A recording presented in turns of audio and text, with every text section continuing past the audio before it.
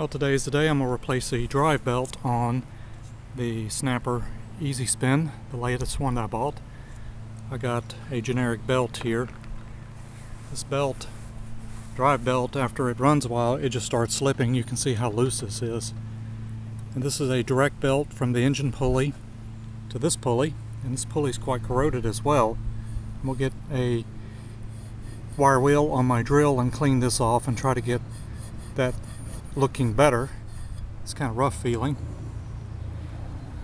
For safety reasons, I'm just showing this with the cover off. Don't do this, but I thought I'd show the other mower, the 99 one. It shows it was bought in 99. This one has a idler pulley with a spring on it that keeps the tension. Total different belt. And they got away with that one with mine, the newer one. So the most difficult part about taking this off is, of course you got to take the blade off, is there is a cover there that protects the grass from getting on the belt, which is a good thing. And my other mower, I ended up having to cut those bolts off to get that cover off. They must use some red Loctite. I hope I don't have the same problem with this. That was the most difficult part. Then you got to take the bolts out of the engine and slide it back to get that belt off. So there's no easy button or a genie blink to make this happen very easy. And then you have to take this bolt loose here on this drive pulley and slide this all the way back to get that belt off. So let's get started on that. First get the cover off on underneath. I was able to get that first bolt out with a little help of a little MAP gas without having to cut it out, which is good. And I got to take the spring off to get this other bolt under here so I can get that cover off. Well, got the cover off here without having to cut the bolts out, which was good. So now the hard part is done, getting that cover off. Just kind of slide this engine back here, take these bolts out, and so I can get this belt loosened, and then get it off on the pulley side. All the engine bolts are out. Now we're going to slide this back and get this belt off now.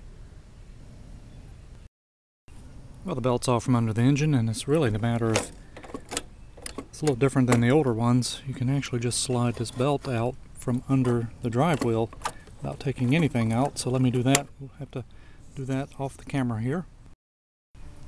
And there is the old belt, pretty worn. It actually is stretched about 1/4 of an inch, best I can tell from the old belt. And it's just totally out of shape. So the belt definitely was worn. Let's see if I can clean that drive wheel. This drive wheel is really clean now. It wasn't pitted, it was just rusty, and it's as smooth as it can be now.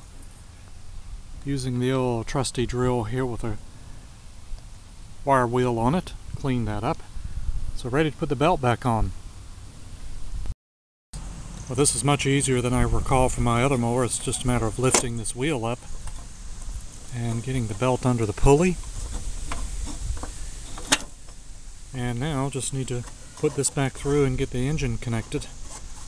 So that new belt is on. So let's get it on the engine and bolt that back up. So got all the bolts in the engine now, and this belt is really tight like it should be. So that should correct the self-propelled issue, and this drive is smooth now as well. So I'm going to put this plate back on for the protecting the belt and get my chute on, and we're going to give the self-propelled a try here. Got the cover back on and got the spring back on.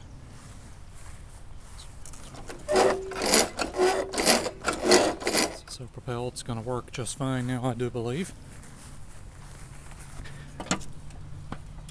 Everything's nice and neat under here, so we got to put the blade back on and put this cover back on, and of course put our spark plug back in, and we'll be ready to give it a try.